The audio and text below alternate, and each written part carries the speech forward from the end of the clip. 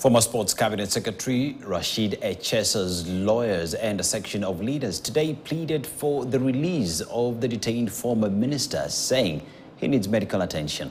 The lawyers Dunstan Omari and Cliff Ombeta, together with Kakamega Senator Dr. Boni Khalwale, today visited Echesa at Muthaiga police station and later told the media that the former CS requires urgent medical attention.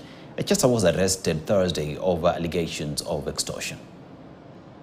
Profesa wa matibabu ameandika kwamba kwa sababu ya afya yake ambayo imedhoofika huenda akapata ile mpigo wa moyo, cardiac arrest.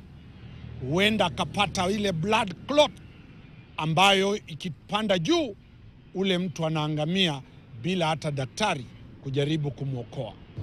I come here in my very special capacity that I was given by 2.5 million people of Kakamega County to ask the government of the Republic of Kenya to give me Rashid Mohammed so that I can escort Rashid Mohammed together with members of his family to the hospital. Personally, I was expecting that this weekend, if there was going to be anything about Kakamega, it would have been about the fertilizer scandal and not about Rashid Mohammed. We are now going to the third day that Echesa is in custody.